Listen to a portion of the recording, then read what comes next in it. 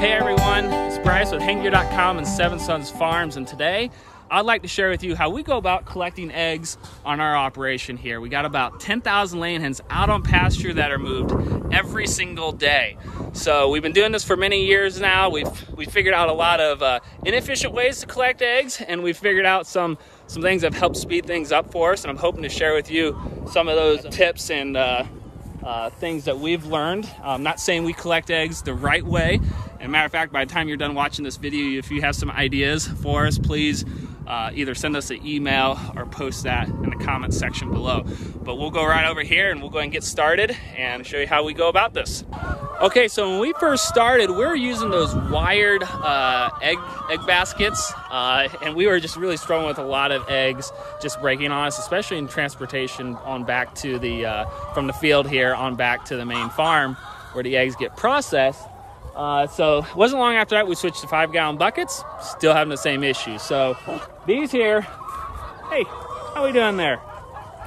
So these 30 egg tray flats were a lifesaver for us when we switched to these. We only stack the eggs up a total of 6 high, which is 15 dozen. Okay, so when it actually comes to collecting the eggs, we use these plastic milk crates. They're roughly, I think they're 18 inches long, 12 inches wide, and 10 inches tall, and that actually works out perfect for us. So before we head on in, we will grab a total of 7 flats. Again, we stack them up 6 high, but then we use the top flat. There's a couple reasons why we put an empty one on top. One is the birds will jump up on here and they'll want to knock eggs off.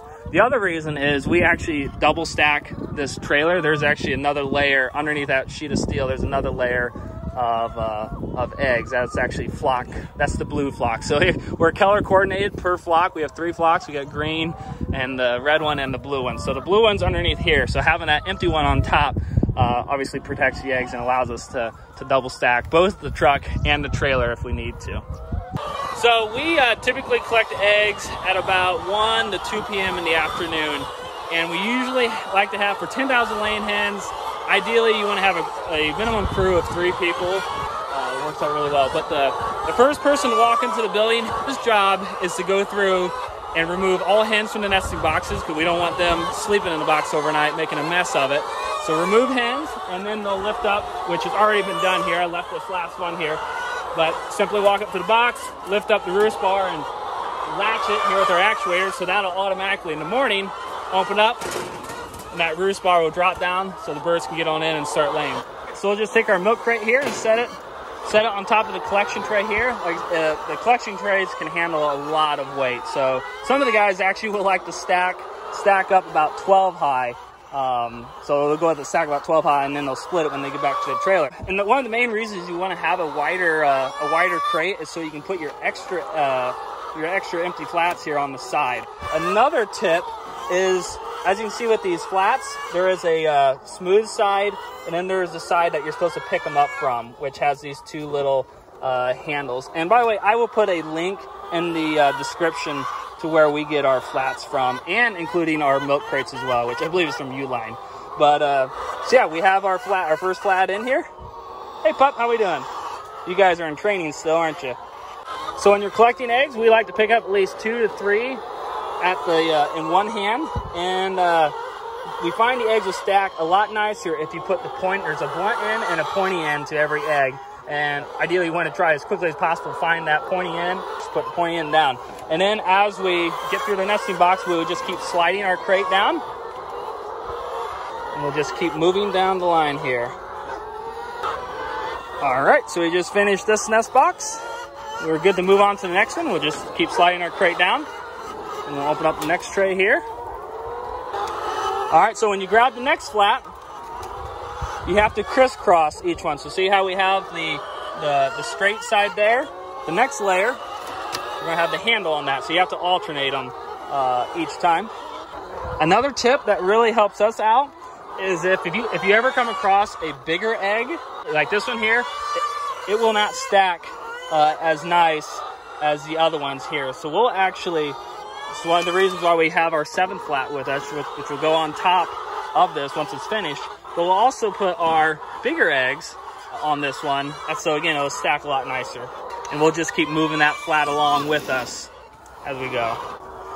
Just finishing up our first stack here. Okay, so we have 15 dozen here. We're gonna put our extra flat on top with our bigger egg, and then we will go ahead and close this for now, and we'll take this out to the truck, unload it, refill, and come back in.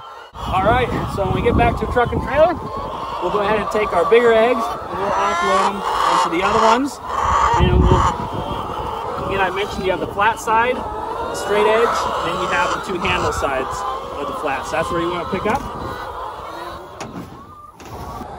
All right, now that I got my crate empty here, I'll take it over to the truck, and we'll grab another 7 flats here, head back on inside and keep collecting.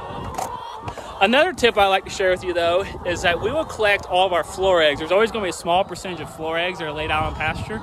We'll collect those separately, because usually they're a little dirtier and we wanna spend more time washing those eggs so they're clean for our customer.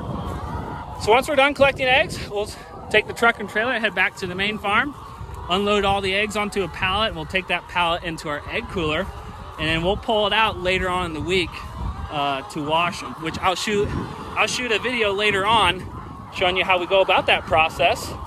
And yeah, I just really appreciate you taking the time to watch this video.